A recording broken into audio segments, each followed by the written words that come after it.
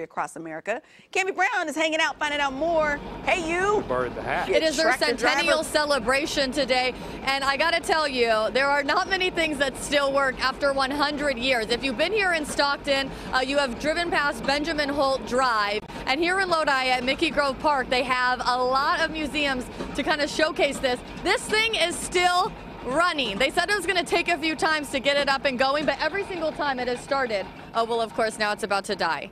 I promise you, I even said this is going to happen on live TV. They said, do you want to start it on live TV? I said no, because I guarantee I've done this long enough that I know it will not turn over, which is now what's happening. Maybe we don't have enough gas in it. It's been running all morning long, and by the way, they drove it over here. The dang thing still works. Let's talk about how revolutionary this is, Philip, because you do some of the education here at the museum. Yes. Why is this such a big deal for our area? So the Holt 75 tractor was instrumental in the evolution of industrial agriculture in the San Joaquin Valley in the early 20th century.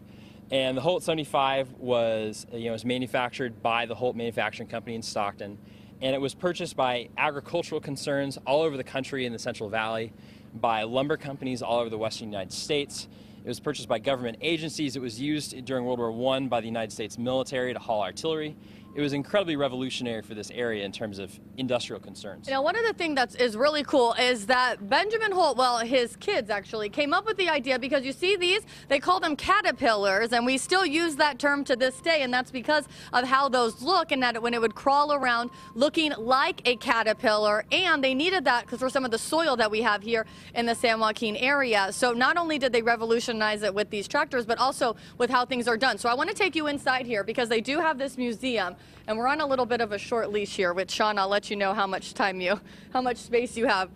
Not too much there, but I wanted you to be able to see all of the different ones that you have inside here. Now, they are celebrating big, and Mike's going to talk about exactly what they're going to be doing here for the Holt family. A lot of them don't live in the area anymore, and they've since moved production into Peoria, but they're going to be in town for this big celebration. It's happening June 22nd. What are you guys doing? Well, it's going to be the 100-year celebration of the first construction of the Holt 75. And we are going to be, this can be one of our major fundraisers, and it's highlighting innovators in agriculture in San Joaquin County, of which this is one of the big innovators and one of the major things that revolutionize the economy, agriculture, and construction industry worldwide. Now, can people still get tickets if they want to come to this? You can still get tickets. It starts at 5:30 on June 22nd. They need to call the museum to order the tickets, and that number is 321-0255, and it's area code 209. Okay, and we'll put all of that information on our website, gooddaysacramento.com. I got to encourage you, though, if you cannot make it out on Saturday, June 22nd, you got to get your family out here, because I didn't think I was going to be as into this, and as I started walking around, and they just have everything. All these different tractors were used here in San Joaquin County. It is really cool to be able to read all of the things about them. Guys?